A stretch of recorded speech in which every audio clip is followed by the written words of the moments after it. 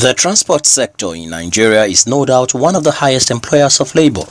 But as big as this sector is, the players in the sector are envisaging an imminent danger for transport owners, passengers and even the economy. Hence, this conference, which brings together all stakeholders to chart a way forward. Road safety officials say an all-encompassing regulatory and standard rule is mandatory. We have discovered over time, before now, that the road transport sector has become a case of all commands. You are able to buy one bus, you put it on the road. It is largely unregulated, and this has led to recklessness of drivers, which has resulted in colossal loss of lives.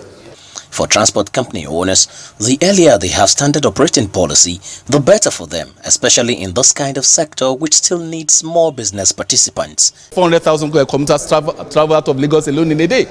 And of course, if you look at even the big players in the market, they don't have enough buses, they don't have enough infrastructure to transport all of these passengers from Lagos. It means that if people come in either as a government, either as a private entrepreneurs, the market is big.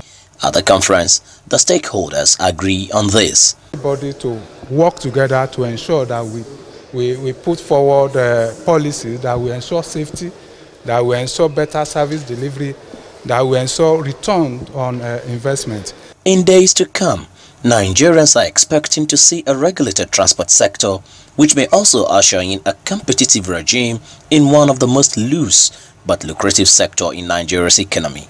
Rashid, PTV News, Lagos.